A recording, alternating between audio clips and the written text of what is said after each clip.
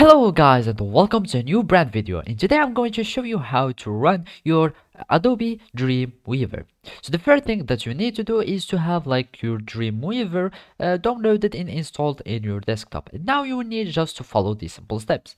So the first thing that you will need to do is either to go to your Dreamweaver shortcut if you have it already in your desktop when you install it, or you can just search for your software by going to your local disk C, because here where the software will be installed by default, and then you will search for the program files.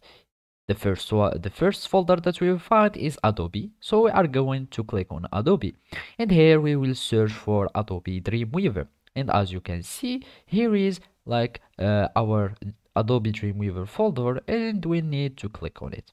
So here we will find too many files, and now we will search for the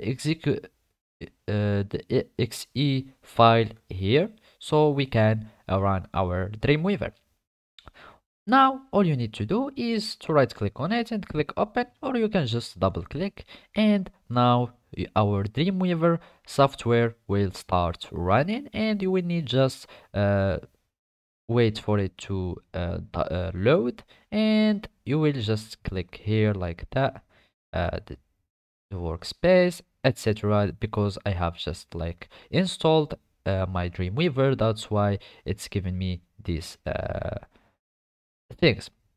But now you will need just to add or to set up your preferences like here, and just go like that. They will show you some tips, etc., and how to work.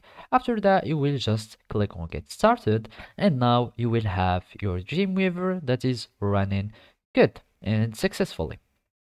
So basically this is how you run Dreamweaver in your PC. Thank you for watching, and see you next time.